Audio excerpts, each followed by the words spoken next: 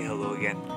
Well, it's a really cold winter day here near Enumclaw, just about 10 miles away from where I live. And I wanted to get out. It's a sunny, partly sunny day, really frigid, below freezing, really cold for here in the Pacific Northwest. Did a podcast recently talking about my tips for painting in the snow, painting in cold weather, so I'm using those tips today. I'm close to home. I've got the car right here if I need to sit in it and warm up. I've got a nice hot thermos of coffee I can drink to warm up. And I'm going to go with a simple composition. I'm going to paint this old dilapidated barn. It's kind of falling down. It's caught my eye a couple times. I've taken these country roads just outside Enumclaw and saw this beautiful old barn. During the summer, these roads are a bit busy, but on a snowy day like today, pretty quiet. So I thought it might be nice just to get out and do a quick painting of this old barn. So I'm going to get set up. I'll go with a 9x12 panel. Not the smallest panel I use for oil paintings, plein air, but pretty small. And I'm just going to go really quick through the turpentine wash to set the tone for the sky and for the barn and the foreground. Pretty limited palette. I don't think I'll need many colors for this one. And I'll jump right into painting the full colors, or at least taking some color notes, and get wrapped up. As always, thanks so much for joining me. If you like these videos, please like and subscribe.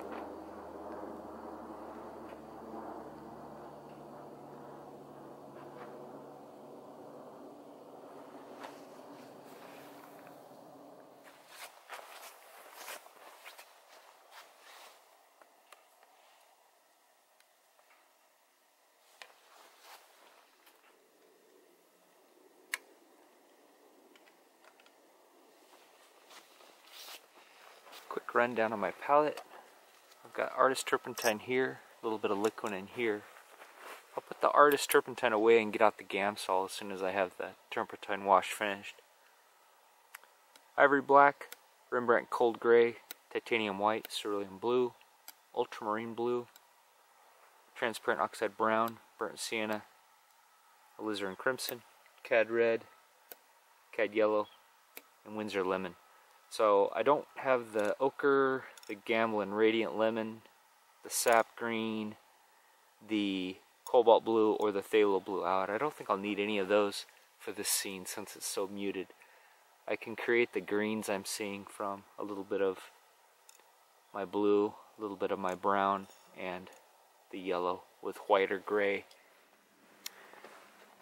Got a birch panel here that I gessoed myself. It's got 3 coats of acrylic gesso and 1 coat of alkyd, artist grade alkyd, just to give it a nice slick, almost oil primed finish. I've sketched in the 1/3 lines on the panel just to give me a quick guide for composition. What I'm thinking is, for the composition,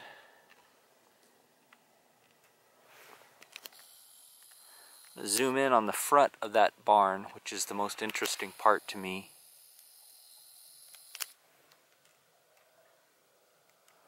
I'll put the base of the barn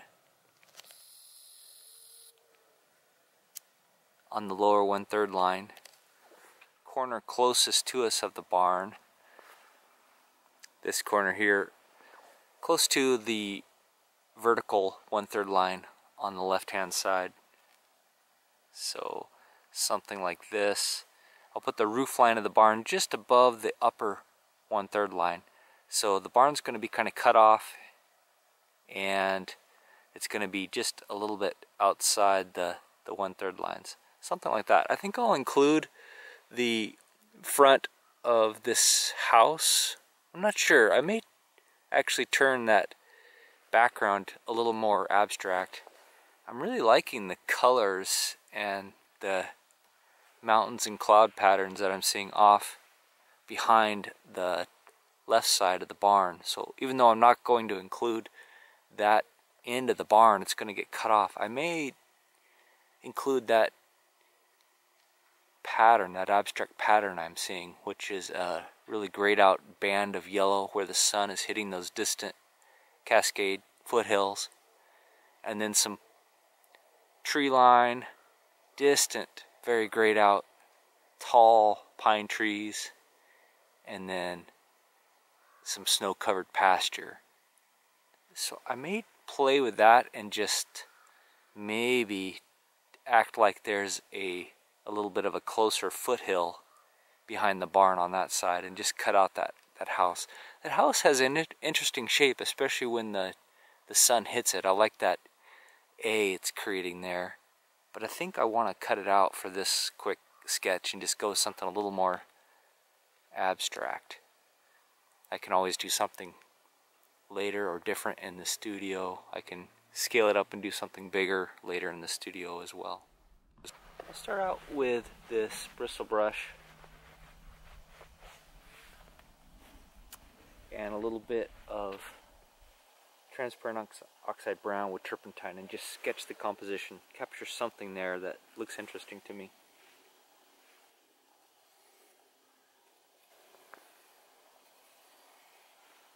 When the sun is out, it's on me, so that'll help keep me warm. Right now it's socked in behind some clouds, so everything's kind of dim, but I still get enough ambient light that I don't need the little lamp this time.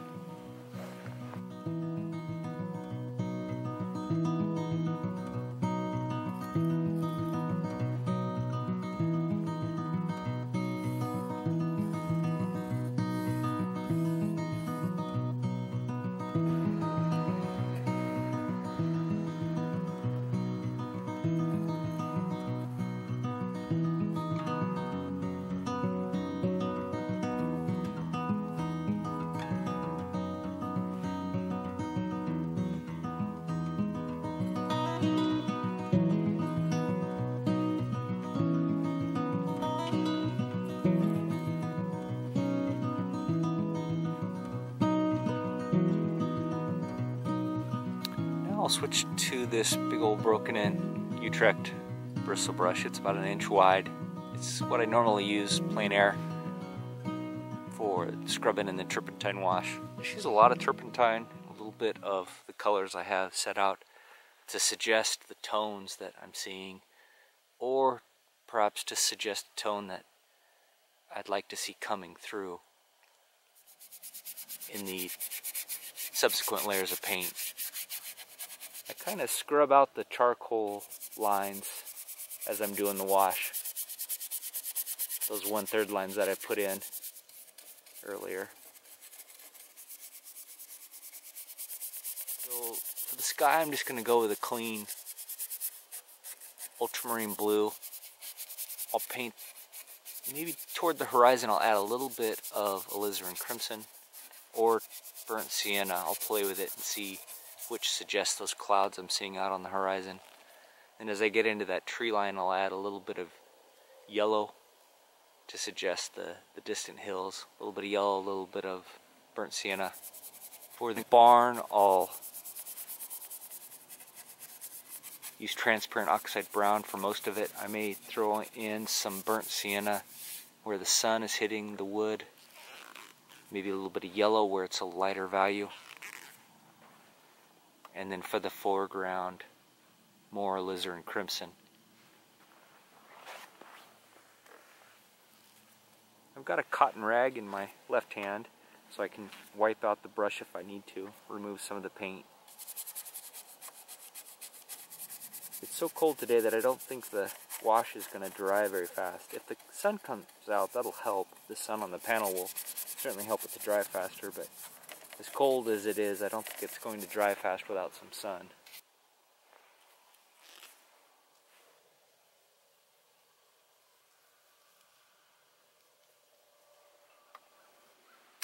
Now before this fully dries, I'm going to get out the squeegee and try to squeegee the roof of the barn to give a nice clean edge.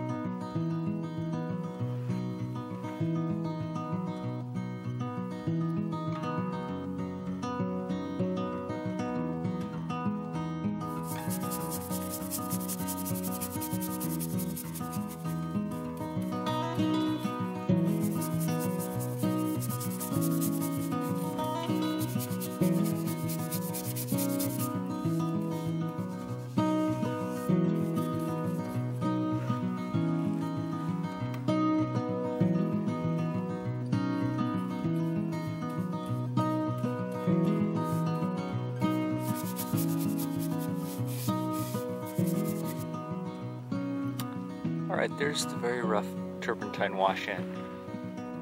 That squeegee effect is challenging. It's fun, but very challenging. I think if I had a couple smaller squeegees it would help, because the big squeegee, it travels all the way across the panel when I'm working on these small panels.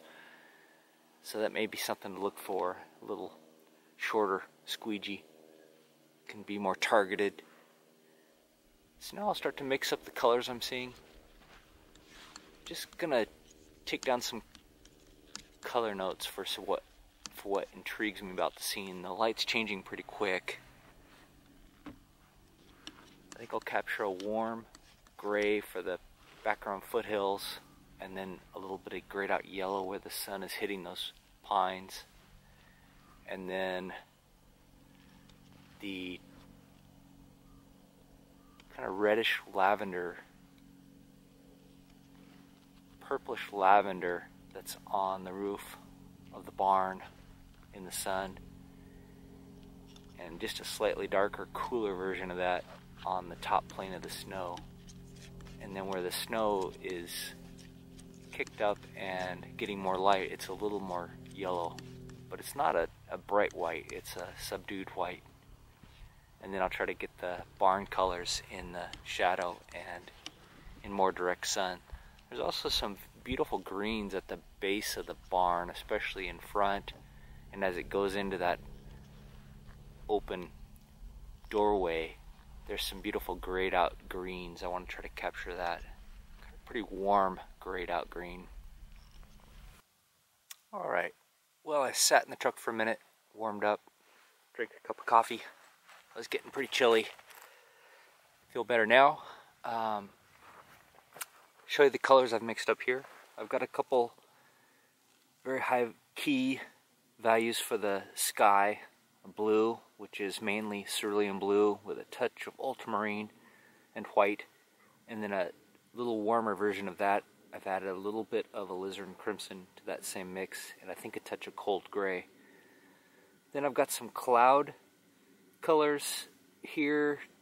This one mainly, this darker gray, which is just a grayed out version, a little darker with some black of this, so kind of a warm gray for the underside of the clouds in the distance. Now the clouds are changing so much from when I first started that I'm not going to worry too much about the shape or the color.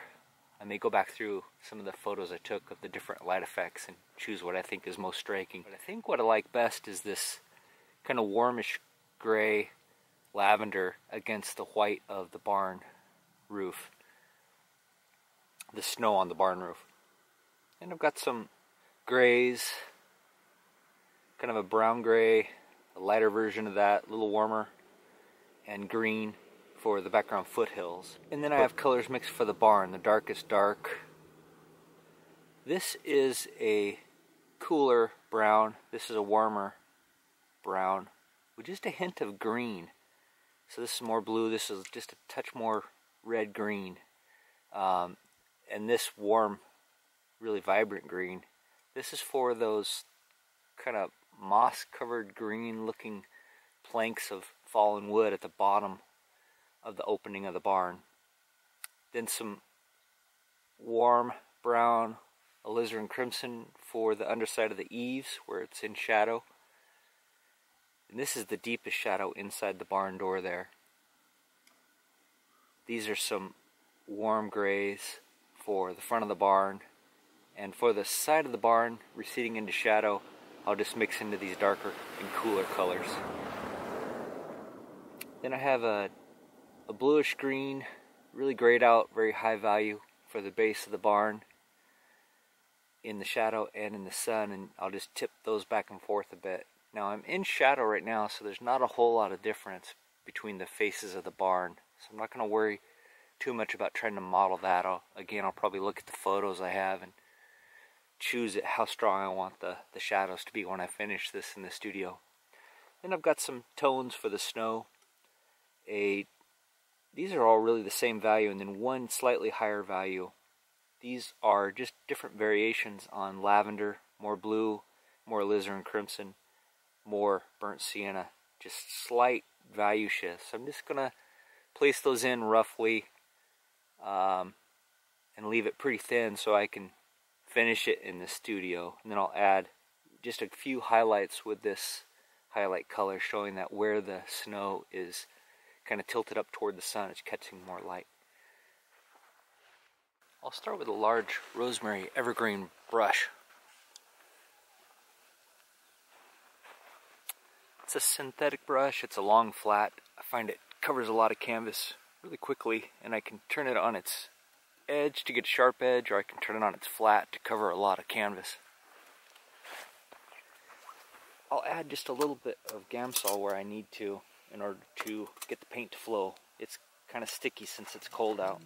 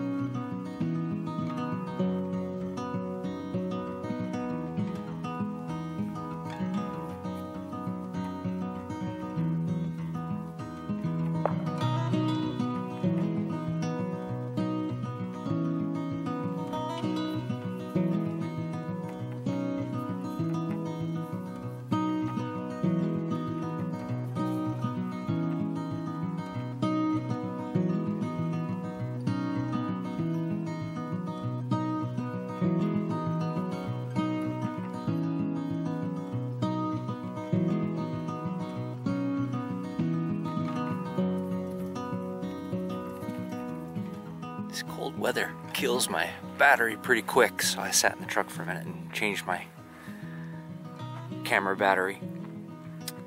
As the sky is climbing higher, it gets a little warmer here in person, so I've added just a little bit of my brownish, warm brownish barn color to the sky mixture, just to take that note so I remember it back in the studio. Now the scene is really changing. Everything is cooler now as it's gotten later in the day. The sun hasn't come back out from behind the clouds, so I'm kind of going by memory for the colors and going by what's in front of me for the shapes. Going with a little smaller evergreen. This is a number 3 for some of the details of the barn.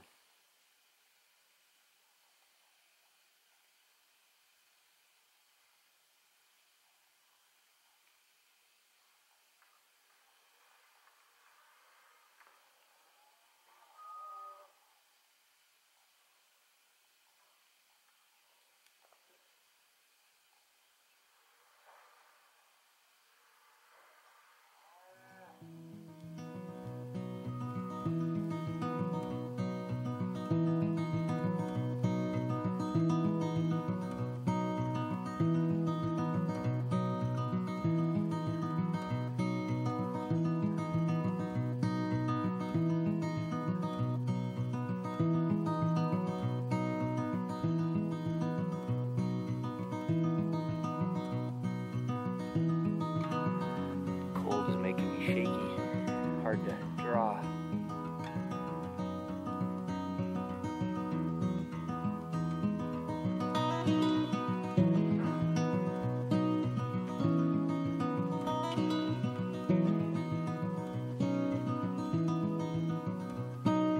Okay, I'll keep it nice and smooth, and then I can correct the drawing later in the studio, as long as I get the colors down.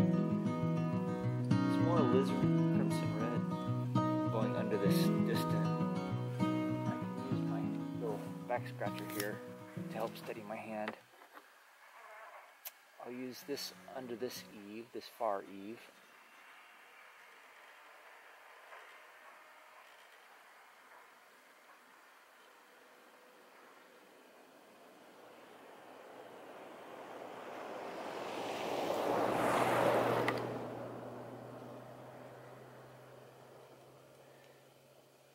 And for the eave on the shadow side, the distant side, it's a little cooler. And then for this area and this closer shadow, I'm going to go with this warmer shadow brown. It has just a little more burnt sienna, so it's a little warmer. And there's an angle change. There's an angle here that's steeper. And then it's more shallow. I tried to get that with the squeegee, but I struggled to control it. This door shadow is pretty warm.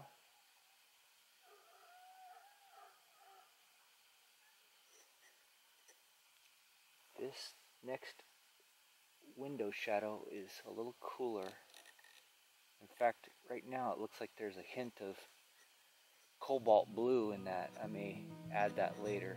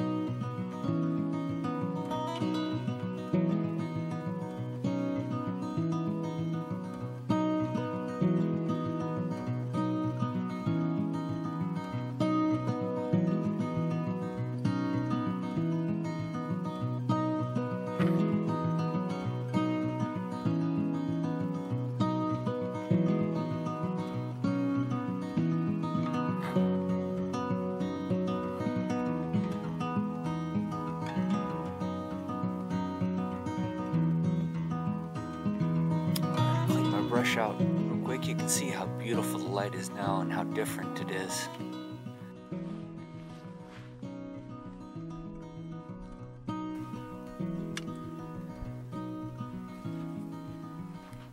Now I'm just going to jot down some color notes for the snow and they'll be about good. You can see I added that tree at the last minute. I really love the shape of that tree, so I thought I would jot the shape down real quick with the green barn colors that I mixed. It's pretty similar.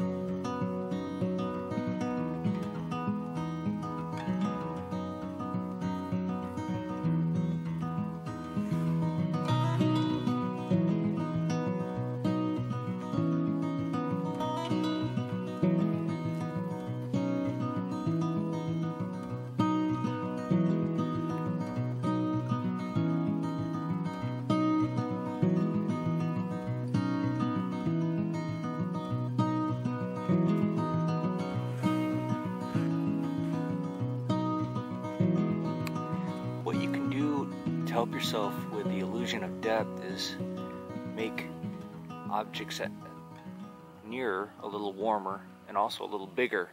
So the divots, the dents and the dips in the snow here, where I'm throwing in the highlights, I want their shapes to be random, but just roughly bigger than the little divots and dents in the snow in the distance. So if I can make these shapes generally bigger and these shapes generally smaller, it'll help with that illusion.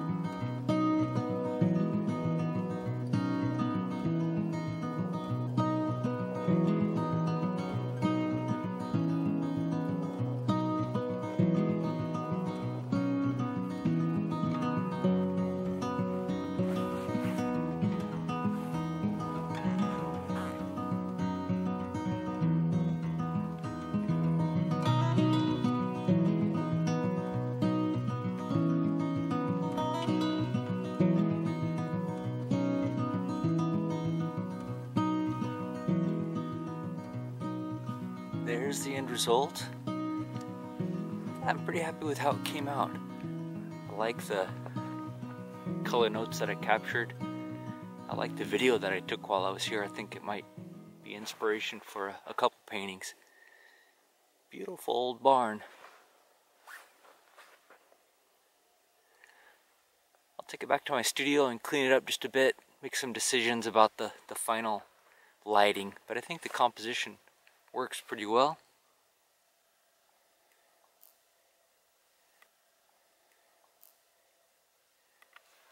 I have a bunch of beautiful colors mixed here, quite a bit of paint left, and they're perfect for the scene, so I can just scrape those off this side palette and put them on my Day Tripper palette and close the lid on them and take them home with me. I'll scrape those off onto another container and put them in the fridge, put them in the freezer, and then I can use those colors when I'm ready to finish this painting in the studio. As always, thanks so much for joining me. If you like these videos, please like and subscribe, and I'll see you in the next one. If you'd like to support the channel, please visit my website. I sell these little plein air pieces at a reasonable price because I consider them practice. It really makes me happy when someone likes my art enough that they want to hang it in their home. You can also sign up for my newsletter and stay up to date on my new work and shows and get a discount on original art and prints.